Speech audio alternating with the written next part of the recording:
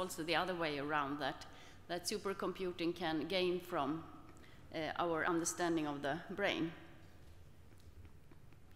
So first of all, we know that the neuroscience field needs supercomputing. We have a lot of data. It's fragmented, and we lack this mechanistic understanding of the brain. And one way to improve that is of course, to try to do a multi-scale integration of the knowledge and data that we have, and then modeling and simulations of various aspects of the brain is a way forward. And sometimes that also requires real-time simulations, or sometimes even simulation that goes faster than that, because if we want to study development or plasticity, learning, and so on, we might not want to wait as long as it takes in reality, so we might even want to go beyond real-time simulations. And this we will hear about, represented by the speakers today, how to speed up the simulations as much as possible. Also, it's the other way around, that future computing will gain from our improved understanding of the brain. So we already know that our brains have amazing information capabilities, and they are much more energy efficient than today's computers, and also they are robust, fault tolerant, and they can adapt to a changing environment. And all of these things we can get inspiration from when trying to develop future computing technologies. And we will also hear examples of that during the workshop, how to implement more brain-like capabilities onto neuromorphic computing systems. So we have 4 talks, 20-25 minutes each, which will exemplify these things. We will hear about the challenge to simulate a large part of the cerebellum. That means that we have to really have efficient systems. We will also hear how a simulation tool called Brian can help us when we want to switch between different platforms in an efficient way. And we will also hear how neuromorphic engineering systems can be inspired by how the brain works. And also we will get exemplified how we can enhance neuromorphic systems with brain-like capabilities such as learning and plasticity. Okay, so the first speaker is Tadashi Yamazaki. And he has a PhD in computer science from Tokyo Institute of Technology. And then he was a research scientist at the Riken Brain Science Institute. And now he is an assistant professor of mathematical information sciences at the University of Electro-Communications in Tokyo. Please. Thank you, Dr. Tadashi.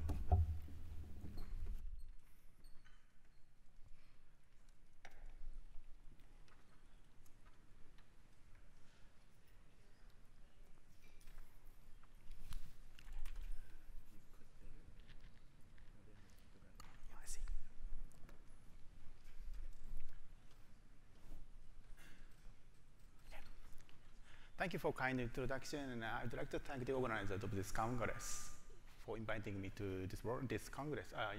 The organizers for inviting me to this Congress. Because actually, this is my first time to visit Australia, so I'm very excited about this. So it's big thank you for you all.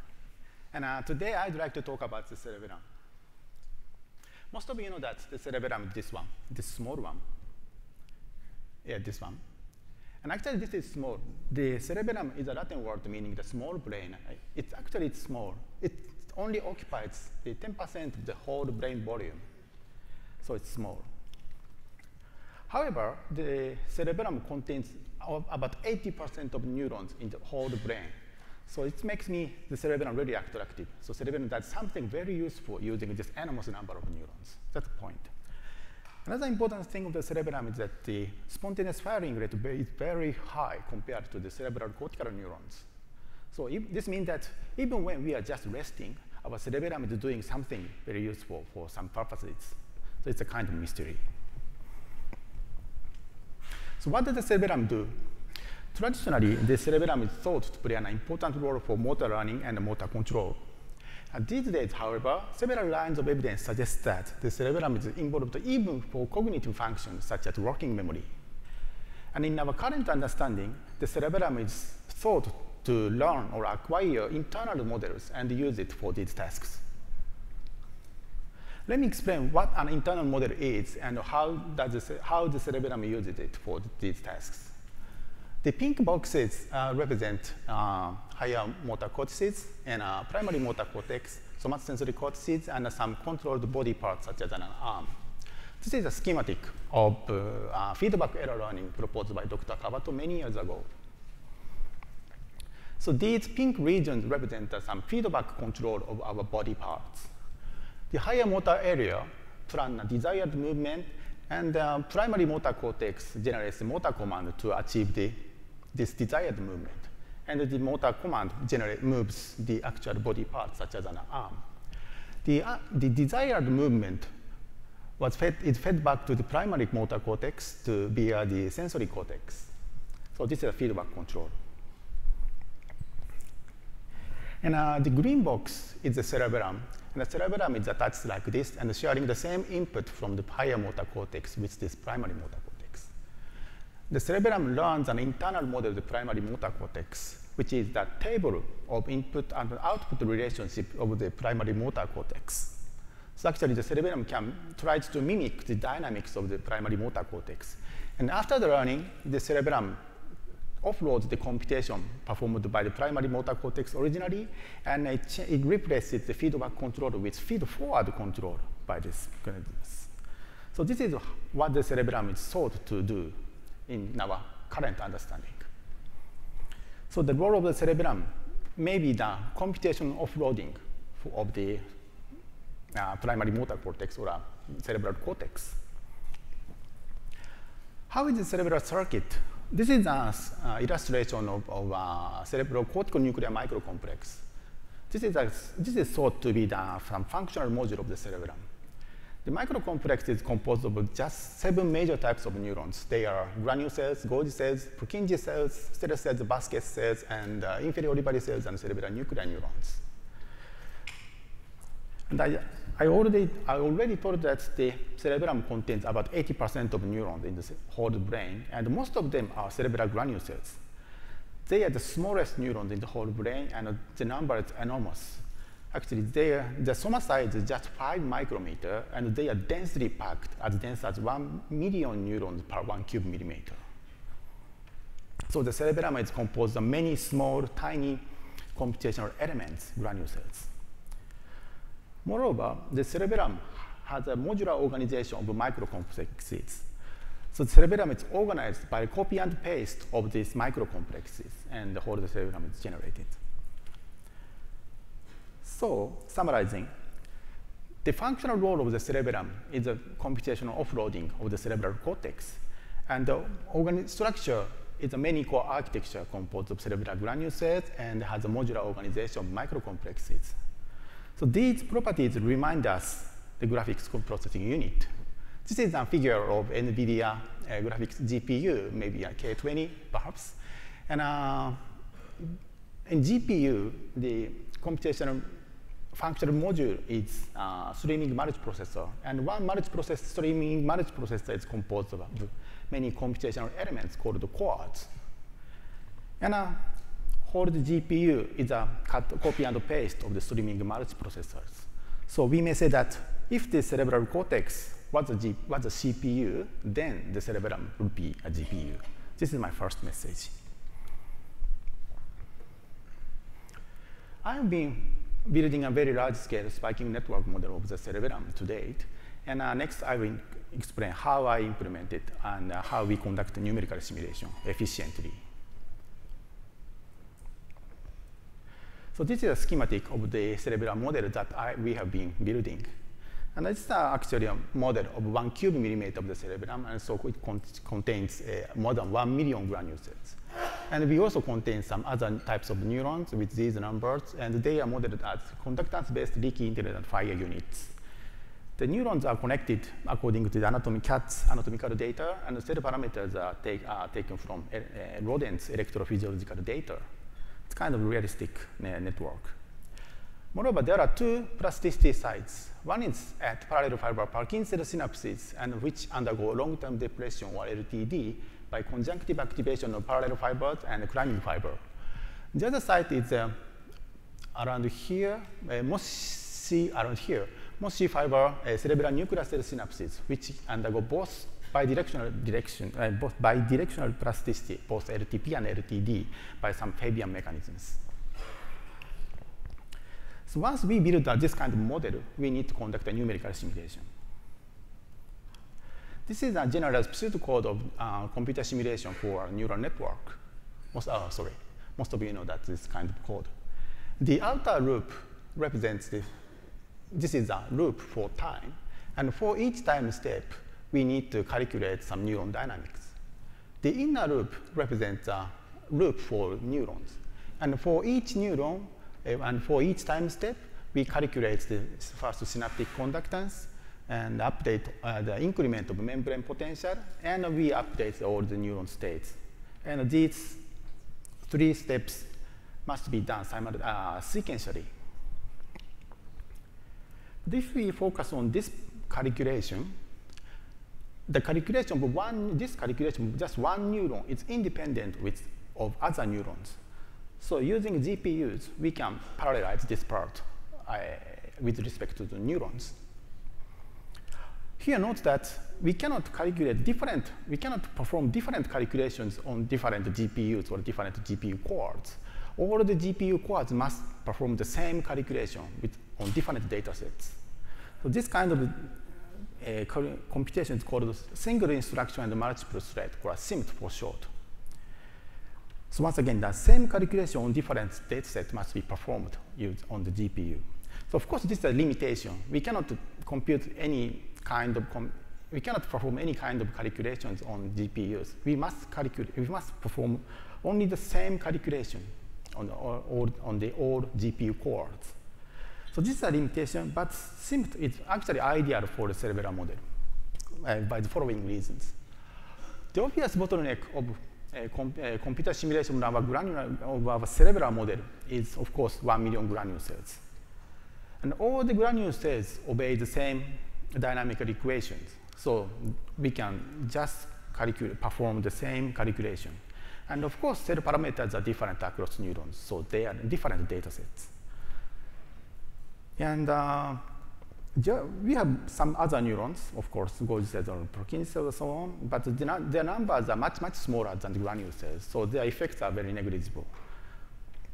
So SIMT is ideal for our cerebral model, and so GPU is very, very good for simulating the cerebral network. We have been using 4 GPUs simultaneously. Actually, we use 2 NVIDIA GeForce Titan Z, and each Titan Z board contains 2 GeForce Titan, so we use 4 GPUs efficiently. And using these 4 GPUs simultaneously, we achieve a real-time simulation, where real-time means that computer simulation of cerebral activity for 1 second finishes within 1 second in real-world time, with temporal resolution of just 1 millisecond. So this is very nice. And for further information, my student Masato will explain to you at his poster afternoon after the workshop. So please ask him. The poster number is P06. Now I will introduce some applications of our cerebral model. So real-time computing has at least 2 benefits. One is that real-time signal processing is possible, which is necessary for some engineering applications such as robotics. The other merit is that we can conduct a very long-term computer simulation, maybe for days or weeks, in a practical and realistic time. So the first example is some batting robot. It's just a demonstration. It's not so very interesting from the engineering viewpoint, but anyway, let me explain. So this is a robot. It has some fan or a butt, and behind the robot there is some backnet. And around here, there is some toy pitching machine, and the pitching machine throws a small ball. And the robot tries to hit the bat by this fan or bat, but of course the robot fails. When the robot fails to hit the ball hits the backnet. And when the ball hits the backnet, there is a sensor attached to the backnet, and that detects the error. So using this error information, our cerebral model learns the correct timing to swing the bat. So the task is learning the correct timing of when the ball comes and when the robot should swing the bat to hit the ball correctly. And this is actually analogy of the eye-brain conditioning. Eye-brain conditioning is some experimental paradigm which is used to study the cerebral timing mechanisms. So let me show you some movie. And first time, the robot does nothing. And during training, robot starts to swing the bat, but still it delays. And after enough time, robot can hit the ball. Maybe once again.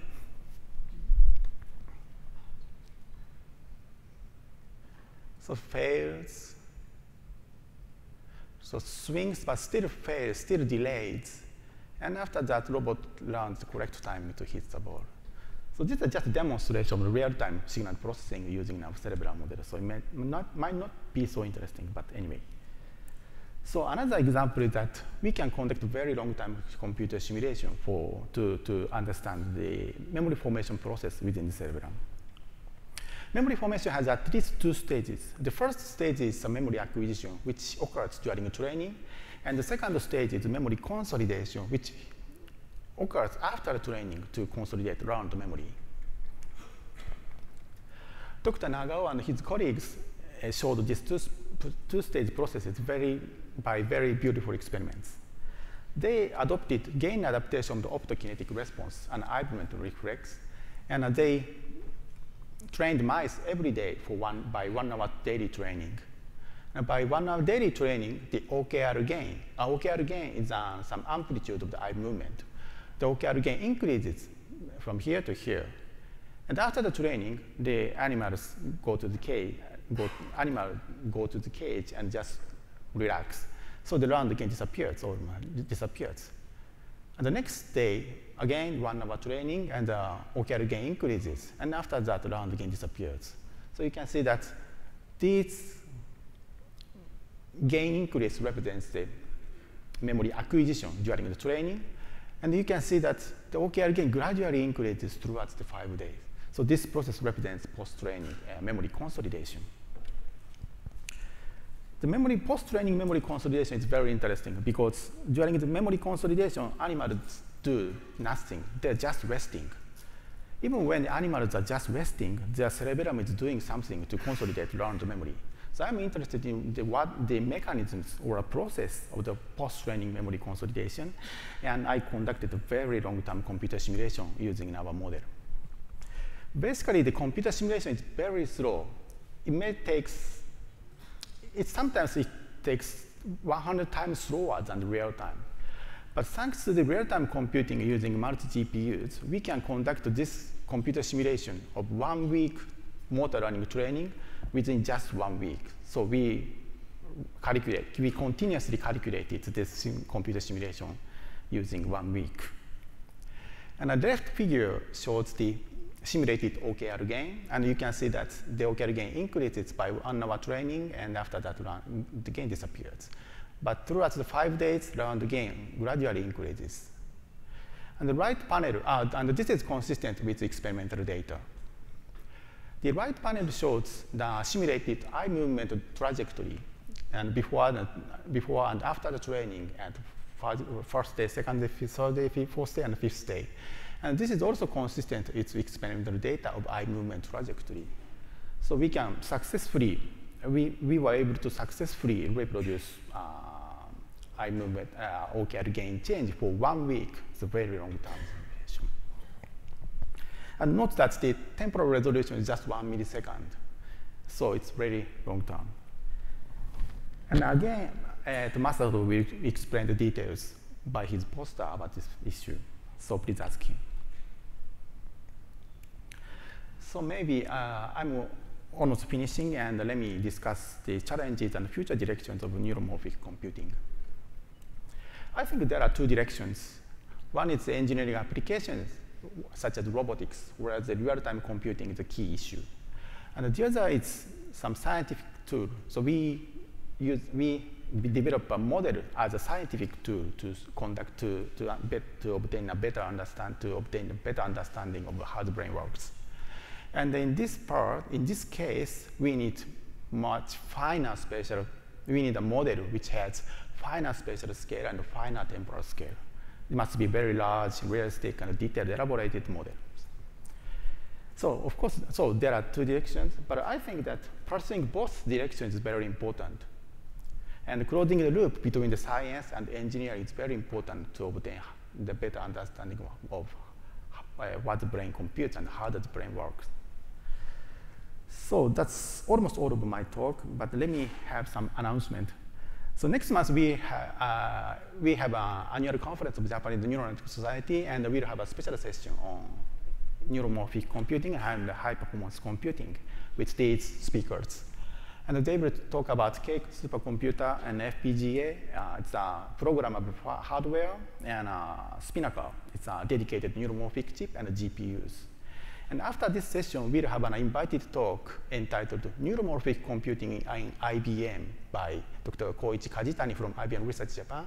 And he will talk about the IBM's latest neuromorphic chip, TrueNose, which was published in Science last year. So we are very excited about this talk. And if you are interested in these issues, please join us next month in Tokyo. Okay. So finally, I'd like to thank my collaborators and funding. So thank you for your attention.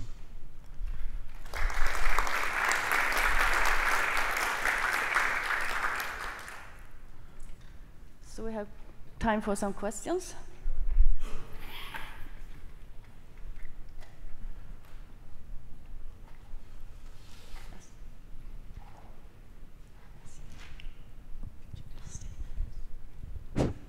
Maybe I missed something, but what's the plasticity model, synapse model, neuron model you see in your system? Plasticity?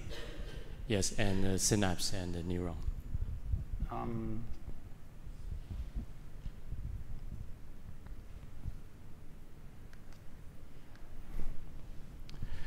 Okay, we have two plasticity sites, and this is one is parallel fiber Parkinson synapses. The synaptic weight undergoes long-term depression by the conjunctive activation of parallel fibers and the climbing fiber.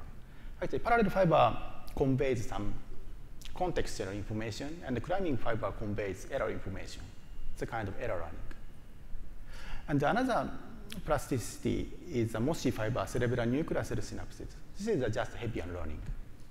Is that okay? So for your neural model, that's all single compartment? Single compartment, yes. So your real-time is based on this single compartment model. Real-time, you claim that you can do real-time simulation. Yeah, real-time simulation. Roughly 1 million neurons. 1 million, yeah. That's all single compartment. Yes. Okay, thank you. And how many synapses per neuron connected? One Purkinje cell, we have actually 16 Purkinje cell, and one Purkinje cell have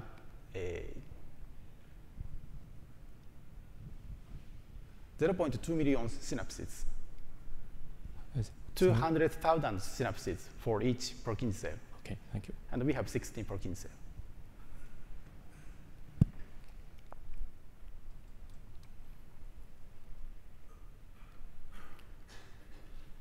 So actually, I also had a follow-up question on the plasticity out of curiosity. So can you get away with just LTD between parallel fibers and the Purkinje cells, or you have to have some mechanism that reverse that? Could you say it again? Yeah, so you said you had plasticity between the parallel fibers and the Purkinje cells, LTD. Yeah. Yeah. Can you get away with only down-regulating the synaptic connectivity? I see. Actually, there is LTP also. And LTP is induced by soil activation of parallel fibers, but I just omitted this explanation. Sorry. Because Okay. we need to recover the depressed synapses to the normal level for some purposes. So actually both both plasticities are included. Okay, thank you. And then we go to the next speaker.